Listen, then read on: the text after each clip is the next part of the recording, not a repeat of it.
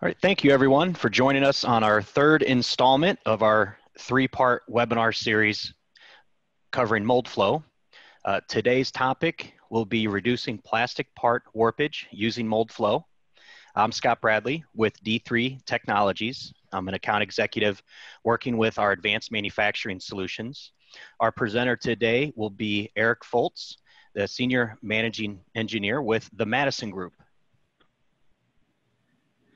And just to take a few minutes here to tell you more about D3 Technologies, who we are a platinum partner with Autodesk across the United States. So we're national coverage with over 15 locations serving our customers. We've been a partner with Autodesk for over 30 years. We focus primarily with our manufacturing customers, focusing on manufacturing technologies and the plant solutions. In addition to all the core technologies such as AutoCAD, Inventor, Vault, we also specialize in simulation, CAM, PDM, which is our data management solutions, engineered to order, PLM, and the Forge platform with Autodesk, as well as the Autodesk Cloud solutions. And we, over the last couple of years, have moved into what Autodesk calls the Make solutions, which includes Moldflow, and we'll touch more on Make here in just a second. So with D3 Technologies, we're able to support our customers, as I mentioned, nationwide.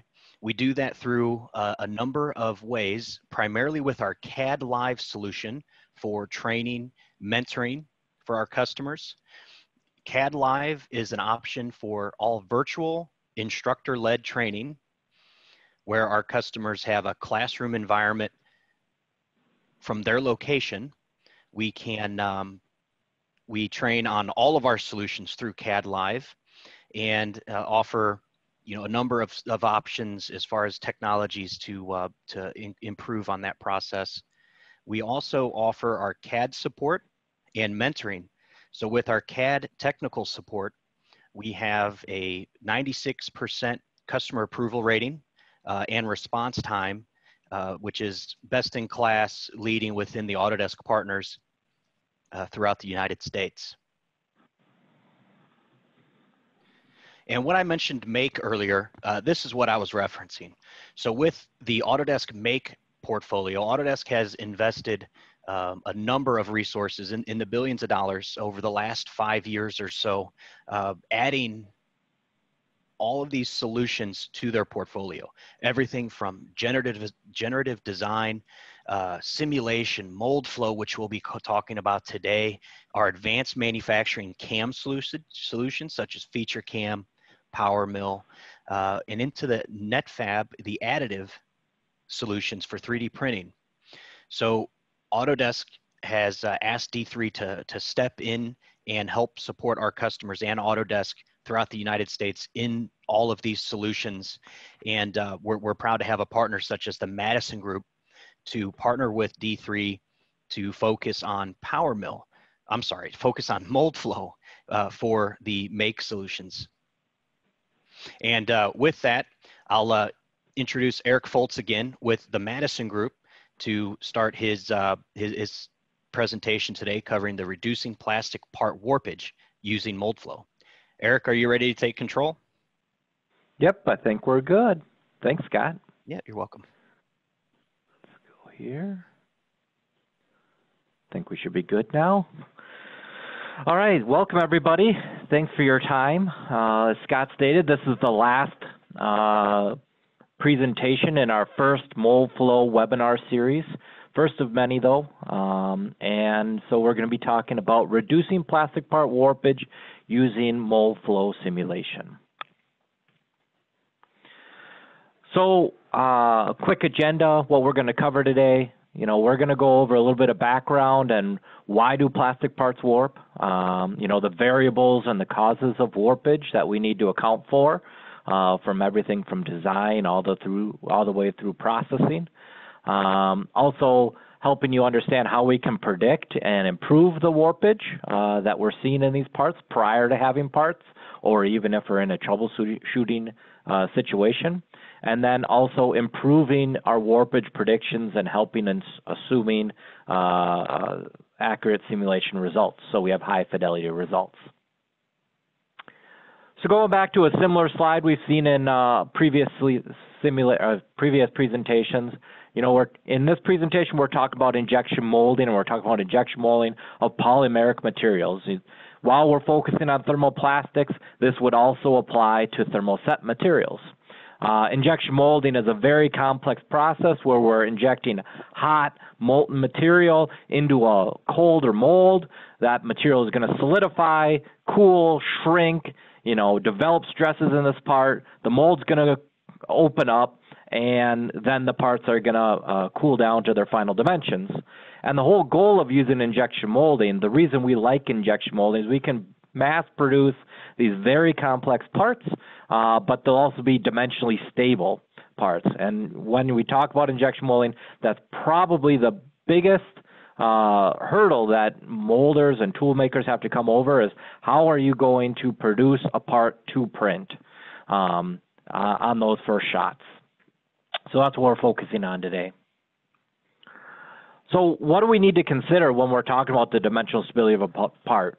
So Brandon, on a previous webinar, our part 1 webinar, talked about what makes a successful part design, talked about wall thickness, that ribbing, the functionality of the part, right?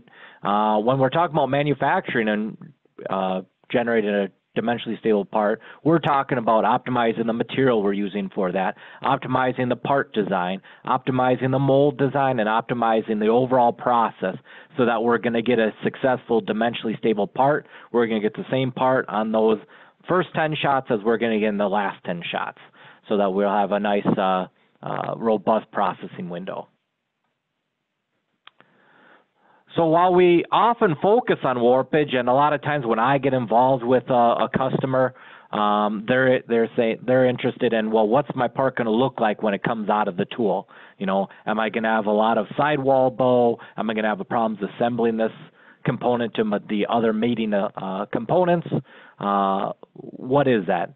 While that's the end goal, we really need to look and see that's the end result.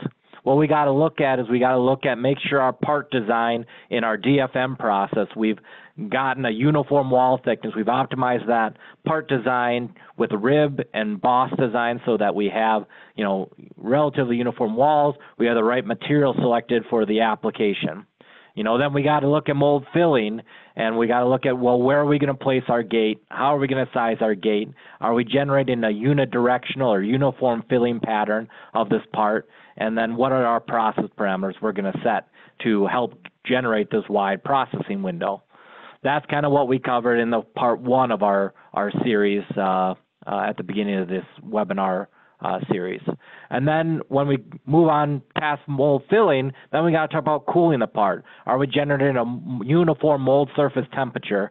Do we have a good cooling line layout? Do we have the right steel selection in our tool so that we can achieve the cycle time that we want for this part?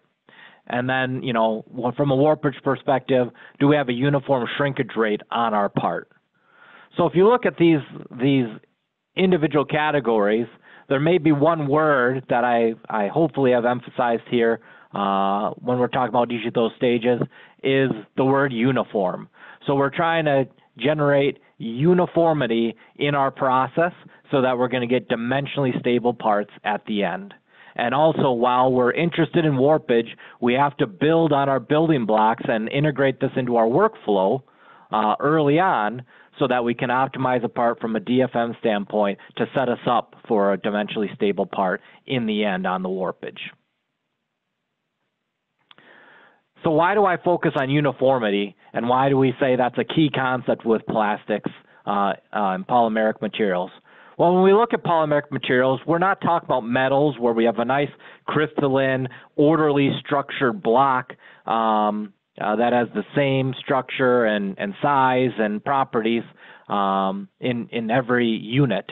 Polymeric materials are, they do have a consistent building block, but they're really consist of these long chains of these building blocks.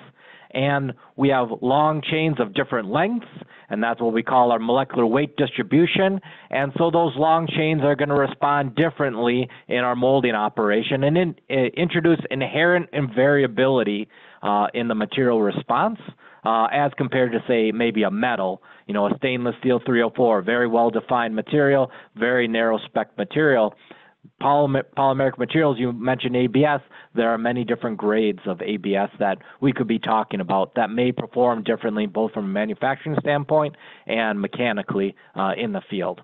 So because we're dealing with inherently variable materials, we're trying to eliminate variability in our manufacturing and our design process. So during moldy filling, you know, we're taking these long chains as well, and again, they're varying lengths, and when they're not flowing, they're kind of nice, relaxed position, kind of curled up, they're entangled. That's what gives us our strength of our material. And during injection or mold filling stage, we're going to apply that shear stress or elongation force on these molecules to stretch them out. Kind of think of a spring. We're going to stretch that spring out and align them in the direction of flow, not necessarily a state that they want to be in. And then as the material is injected into the cavity, it starts to cool. That material, as it cools from the molten state into a solid state, we're going to shrink. And so that's going to result in a linear change in dimension of our parts. So we're not going to remain at the elongated molten state. We're going to go from a larger volume in our molten state to a smaller volume in our solid state, and that's going to cause dimensional issues on our parts. Highly material dependent, highly process dependent. And again, if we're looking at semi-crystalline materials or fiber-filled materials, you know, we're going to have differential shrinkage in the flow or parallel direction of flow, and then we are in the perpendicular or cross flow direction. You know, we're also going to have more shrinkage in a semi-crystalline material than we are with an amorphous material.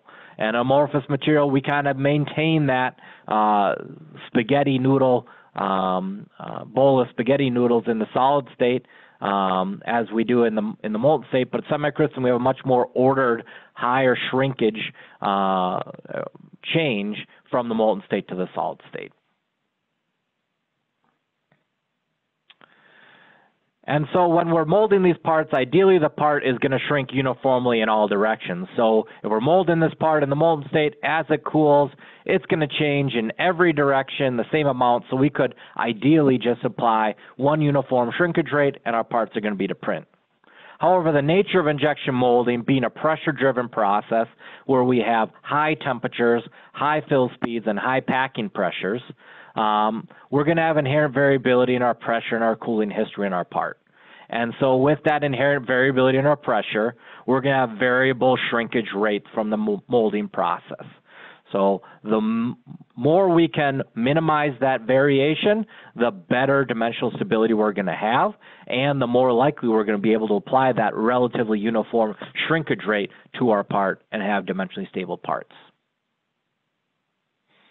And again, because we have variability in our shrinkage rate, what I like to think about is if we have the material in a molten state over here on the left-hand side, and as the part cools, this material and each of these elements or each of these divisions in my part are going to want to shrink and pull away from the other elements that you see there. So ideally, they'd like to see a little gap in between each of these elements as the materials cools. However, in reality, that doesn't happen. These elements have to stay connected to one another, so that develops stress in our part because each of these elements is going to want to shrink at a different rate than the others, and they're not going to be in the same position. So this is going to develop our molded-in stress in our part. Our molecules are going to be stressed. They're not going to be in that position that they want to be. And when our molecules are stressed, we're going to shrink that. We're going to have shrinkage of that material in different locations, different parts. Some areas may want to shrink less than other areas, but the end part has to figure out a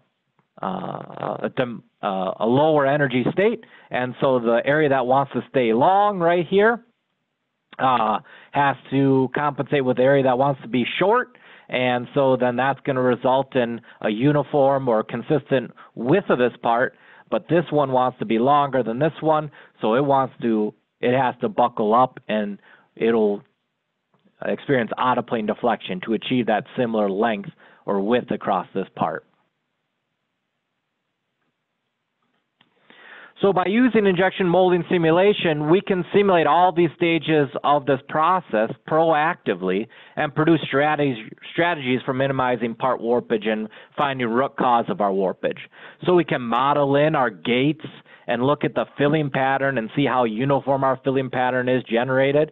We can look at the cooling line layout where we model in our drilled lines, our baffles, our bubblers, our high conductivity inserts, as we highlighted in the previous discussion, so we can account for that non-uniform cooling of the part. And then in the end, we can help look at how that part is going to deform out of the mold and how much deflection or warpage we're going to see in our part, and if that is going to be a problem or not a problem. So what are the variables and the causes that we need to keep in mind when we're designing and manufacturing these plastic parts? And we really have to take another holistic approach. Again, you'll notice a common theme. Today's common theme is uniformity, but overarching, we're trying to take a more holistic view of plastic part design and manufacturing. And here, when we're considering shrinkage and warpage on our parts, we also need to consider things holistically. We need to consider the material. Do we have an amorphous material that's going to shrink less from the molten state into the solid state? Or do we have a semicrystalline where we're going to have a large shrinkage change from the molten state to the solid state? What does our part geometry look like? Do we have that thickness variation that we want to avoid, where we're going to wind up developing stresses in our part and we're going to shrink at different rates? Where are we placing our gate and how are we filling that cavity so we get unidirectional or uniform orientation of our fibers or our molecules so we get more uniform shrinkage on our part? And then how are we cooling this part? You know, if we have a differential cooling from one side of a part to another side of the part, so we have a hot spot here, a cold spot here, what's going to happen is we're going to deflect towards that hot spot because this is going to want to shrink more than this one, but they have to find that happy medium, and we're going to get that warpage out of the part. So again, looking at all these factors and how they're interrelated, that's where simulation allows us to look in and have millions of in-mold sensors in our part to help troubleshoot that process. Not necessarily just one that's a post gate or end of fill where we're going to be limited in the information that we have. And so what I want to just do here is I want to take a step back and I just want to do a little bit of a nomenclature establishing for this talk and generally when people are talking about warpage. When we talk about warpage, we're generally talking about out-of-plane deflections of the part. And when we talk about shrinkage, we're talking about in-plane shrinkage or changes in dimensions in our part. So when a part comes out, we're going to have a change in length and a change in width, and that's what our shrinkage is on our part. However, warpage is how flat is my part going to be after it shrinks that certain amount.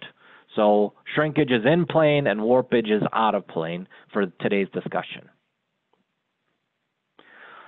So when we look at those variables and causes, we can also divide these into buckets, and we can talk about the part design like we did in part one, and we can talk about the material that we're looking at. You know, we may be able to have the same geometry on our part, have that optimized for everything, but one material may generate less warpage on our part than another material because of its inherent properties. We can talk about, you know, geometry. If we have thickness variations in our part, we're going to see a larger volumetric shrinkage in these thicker parts that cool slower than we will in the thinner parts. And these thinner parts will shrink less than the thicker parts, and that's what's going to cause our deflection. And then again, we can look at gate locations or how we're going to fill this part and orient our material in our geometry, and just changing our gate location can change the amount of warpage we're going to see in our part. We also have the tooling design once we have the part design, right? And again, you'll notice tooling, part design, first thing we talk about is the gating and the runner and how we fill that part. Generating that uniform orientation in our part is going to help us minimize the warpage potential in our part. Also cooling, there's lots of different ways to cool our mold. We could go real simple in our cooling lines schematic, but we won't cool the part uniformly. We'll have longer cycle times and less dimensionally stable parts when they get out of the mold.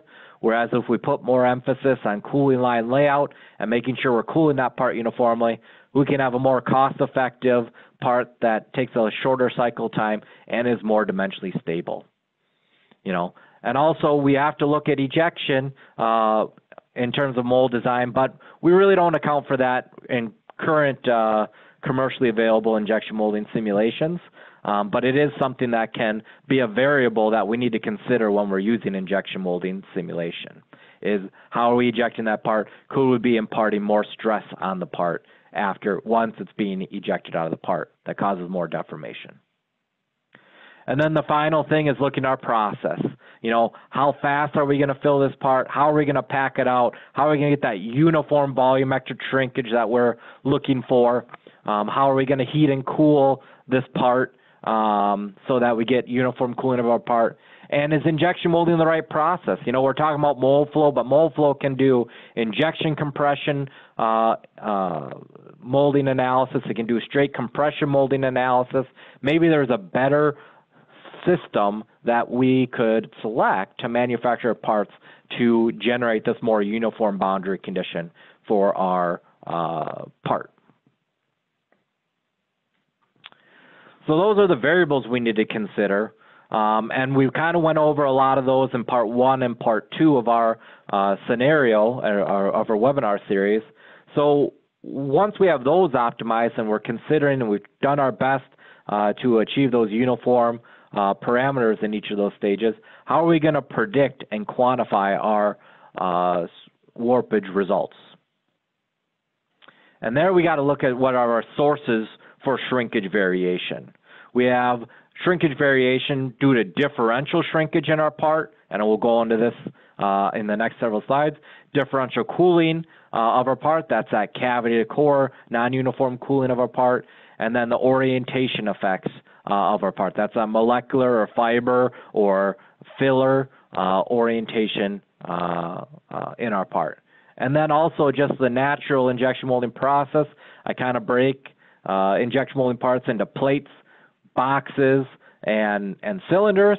So a lot of times with injection molding parts, we have something with depth in it, and just the natural mold restraint or corner effects is going to cause issues with our part. So when we talk about differential shrinkage, we're talking about really wall thickness variations in our part design aspects, or gate location, not being able to produce that uniform volumetric shrinkage in our part that is going to result in non-uniform shrinkage of our part from one area to another, and that's going to result in warpage. So when we have differential shrinkage in our parts, we're going to have to start looking at, well, what's our wall thickness distribution? Do we need to change that? What's our gate location? Do we need to change, our packing profile? Do we need to change our gate location so that we can pack out those thick areas better than those thin areas? Differential cooling. Here we're talking about variation in the cooling rate of our part from the cavity side of the mold to the core side of the mold. If we have one side of the mold hotter than the other side, we're going to cool that hotter side at a slower rate than the colder side, and that's going to result in warpage for our part. So here, if we see that differential cooling is our factor for driving warpage, we start looking at how can I change my cooling line layout, or my coolant inlet conditions, my flow rates, my coolant temperatures, my coolant media that I might be using to help produce this part. And then also, do I need to start introducing alloys or high conductivity inserts into my mold to better cool this part or allow for a more uniform cooling profile in my part? And then we also have orientation effects. Again, we have these long spaghetti noodles that we're elongating into our part.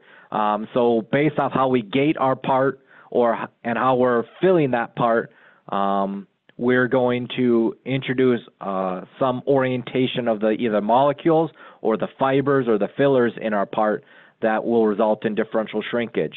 You know, here we're looking at a housing where we have two gates on this part, and we have the sprue and the runner system. And what we can look at is we're looking at the fiber orientation in our part, and we can see that we're having non-uniform fiber orientation, different colors, fiber orientation in different areas of the part. And if we look at the fiber orientation at the bottom of this sidewall compared to the top of the sidewall, we can see that the lines are oriented different. Here we're oriented along the length of that sidewall, whereas at the top we see less orientation, not a red color, and the lines are directed in different direction. So that means these are going to want to shrink less than these. So that's going to generate a force or a stress in my part, and the part has to compensate for that stress. So it maintains a similar strength or length on that sidewall, and what that results in is I get this sidewall bow in my part because of that non-uniform orientation in my part. So I have to start looking at my material, my gating, and my filling parameters for this. However, I could easily do another simulation where I just fill this cavity or fill this mold with a single gate. So here we have the two gate scenario, here we have the single gate scenario, and we go from, you know, a very warped part coming out of the mold to a much less warped part, more dimensionally stable part, because look, now we have more uniform color and more uniform orientation of these fibers or fillers in our part along these sidewalls. Again, look at that word, uniform. And again, by looking at this, by using injection molding simulation, we can look at almost every spot in the mold and get data at every spot of that mold. Within mold sensors, we're not going to get any information about orientation. We're not going to be able to look at any other part besides where that sensor is. So that we have to start guessing on what's happening. And then the final factor would be corner effects. You know, with box-like geometries, we have a natural concentration of heat on the core side. So if this is a box geometry or a right angle geometry, you know, on the cavity side, the heat is escaping from the molten material and it's going into a larger cavity. On the core side, the heat on these corners is concentrating into this corner and it has nowhere to dissipate. So it's going from a large area into a smaller area. That's going to run this corner hotter. And when the part gets ejected out of the mold, that's going to create that 90 degree to want to collapse on itself. And that's why we see on box-like geometries, we get these non-uniform wall profiles where we're kind of cupping in the center and we're wider at the corners. So that's due to corner effects and our geometry of our part. So we would have to focus on how can we change that geometry. Can we add a gusset in here to thin this mass out so that we put less thermal energy in this corner and put less moment to collapse those sidewalls in. You know, and again, that's a lot of data that we just told you had to consider, right? So by looking at using injection molding simulation, we can look at each of these effects if we have it modeled in properly side by side. So if I just have my model without a cooling line layout, you know, I'll get a part prediction and I'll see how is my part predicted to deflect and warp after it's out of the mold, and is that due to that differential cooling or non-uniform cooling of my part. If I don't have a cooling line model modeled in, then I'm not going to have any influence from differential cooling. And if I have an amorphous material, I'm probably not going to have any orientation effects that's driving my warpage. So everything comes down to differential shrinkage, that gate location, and my part thickness distribution. However, if I start incorporating my cooling lines, you know, for these parts, so you can see here these dashed lines, well, that's my cooling lines. Now you can see that my warpage mode has changed, and my warpage magnitudes have changed as well. And I can see that now the majority of my warpage is driven by differential cooling, and I need to change my warpage strategy by addressing it with cooling rather than just through part design changes. You can see that here to here we're pretty similar across the scenarios, but by accounting for the whole system, we're able to better optimize this warpage troubleshooting scenario. So when we are troubleshooting, we can use simulation to find that root cause, but it is important to model in the whole system, the feed system, the cooling line layout, everything like that. And then we also, we're not just interested in how it's going to warp, but we want to know those numbers. So we can quantify the warpage by looking at a contour plot where we can just kind of let the part freely deform as it would want to on this part, and we can scale that so we can better visualize how much bow are we going to have at the open end of this dustpan and how much this handle is going to come up. You know, we can scale that easily in all directions, or we can choose to only do it in certain directions for our part.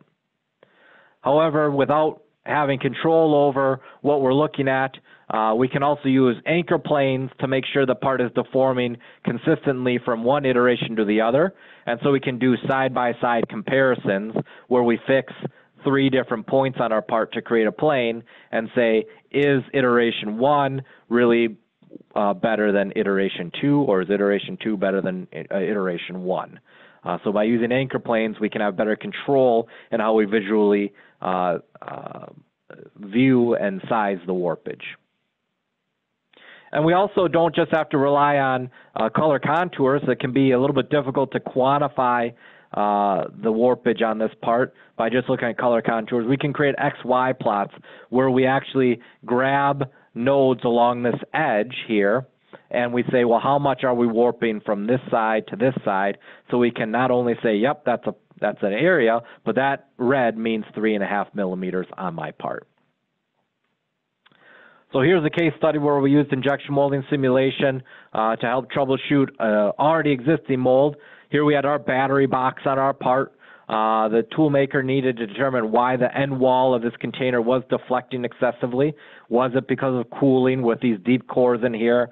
Was it because of non-uniform wall thickness? Was it because of this ribbing? And you can see that they had quite a bit of warpage of these end walls coming out of the mold, and we had to be less than 1 millimeter of warpage to allow for assembly. The material was a talc-filled polypropylene. So we went ahead and we did a simulation of their current process, and you can see we matched their warpage mode pretty well right there, and we wound up matching the magnitude very well. And then we used XY plots. So we basically took a series of points along this edge, and we said, well, how much are we moving in from this point to this point to that point, so we could quantify how much end wall bow we were seeing. And so we did that, and so overall we got a magnitude of our parts, and then we also were able to break that magnitude up in our XY plots by looking at the differential cooling, that non-uniform cooling from those deep cores onto the cavity side of the mold. You can see there's really no warpage because of differential cooling. And differential shrinkage, yeah, maybe we'd have non-ideal part thickness distribution on this battery box, but really that's not driving our warpage. Everything is driven by this corner effects, and so we know that we shouldn't waste our time trying to troubleshoot this from a processing standpoint, save the material, save the man hours, get a solution faster, and let's modify the part geometry and add in some windage into our part, and we can use this data to help drive that solution. How much warpage would we integrate into this mold? And so we use this data to help us build in that windage or that anti-warp in our part. Another case study where we're looking at cooling.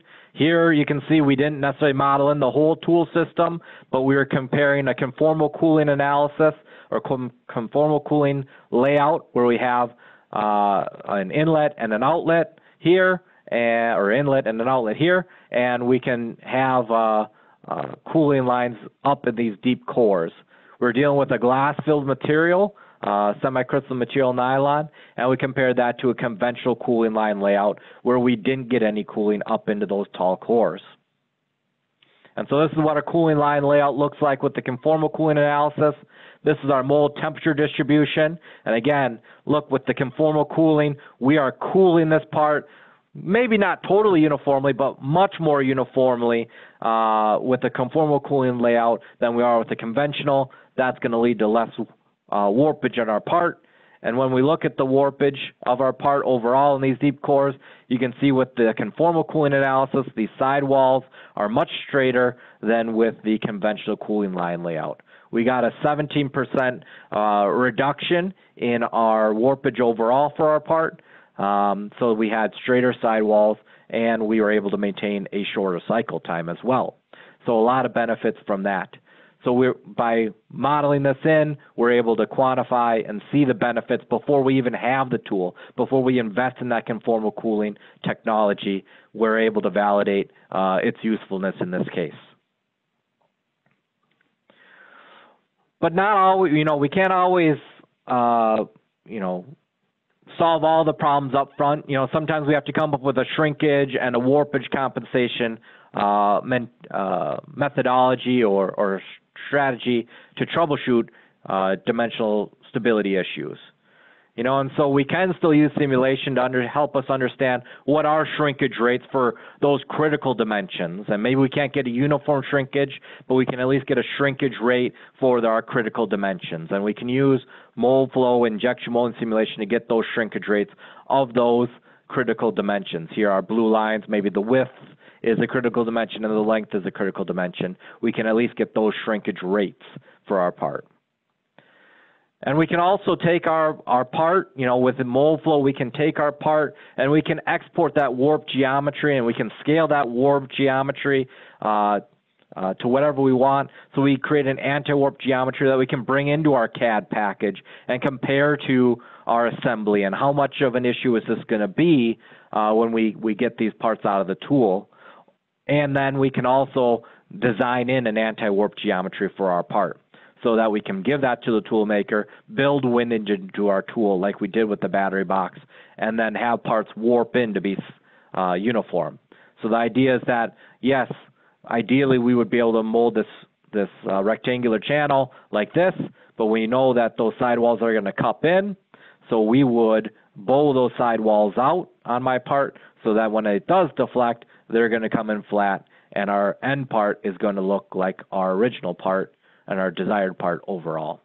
So by being able to export this geometry, we're going to be able to better generate a tool-ready file before we even cut steel.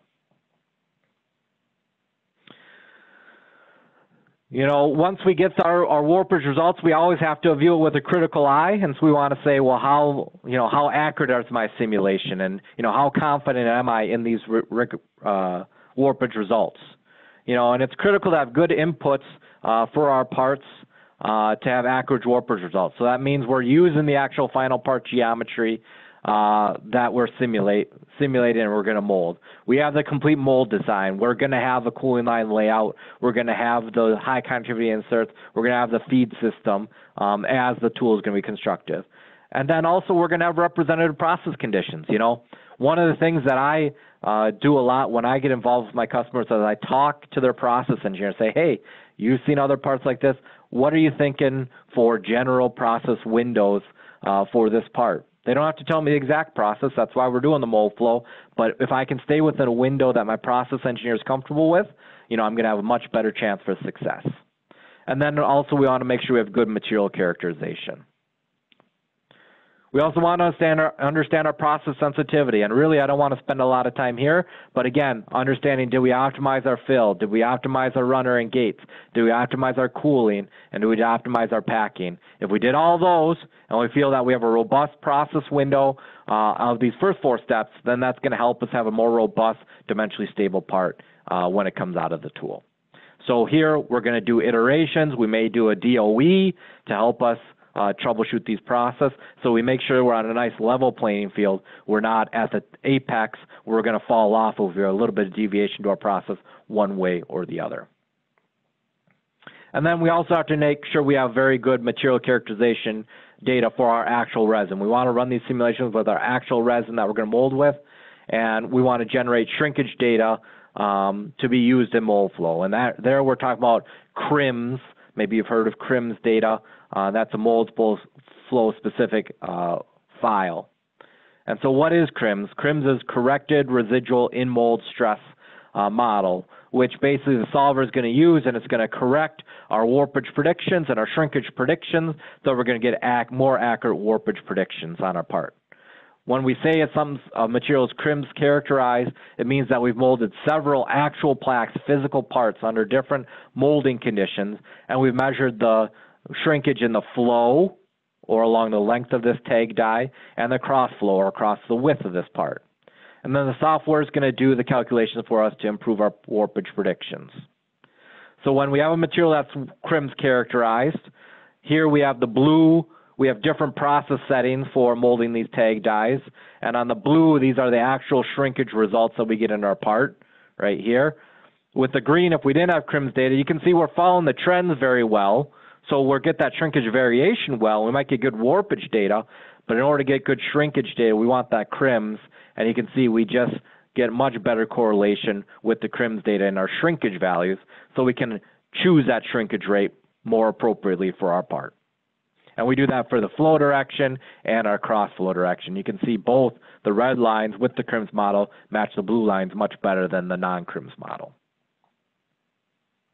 So summarizing it all up, injection molding simulation is a very effective tool in proactively optimizing part and mold design decisions, and also helping us understand the processing issues so we can produce dimensionally stable parts.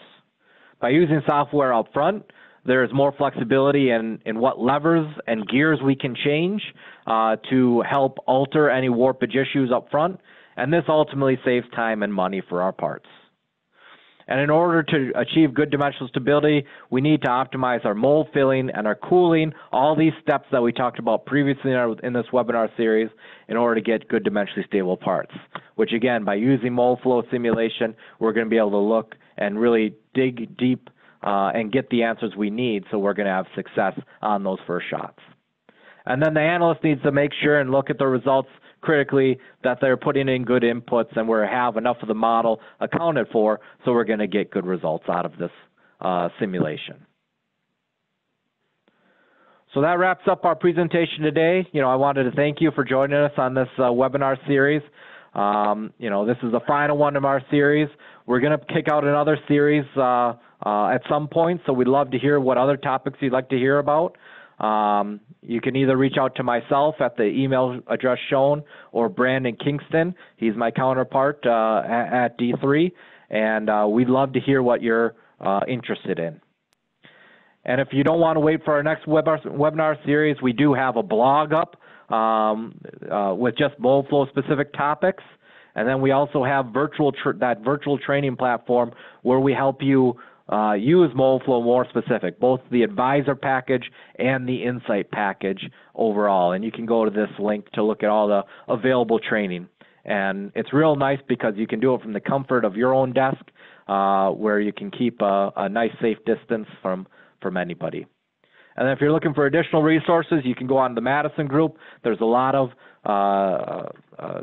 white papers on there talk about how processing affects part performance and your overall process. And of course, you can reach out to the D3 team at the information below here. And as Scott highlighted before, they're very responsive, and we'd love to talk to you and help you figure out how you move forward with your plastic part optimization. Thank you very much. Thanks, Eric.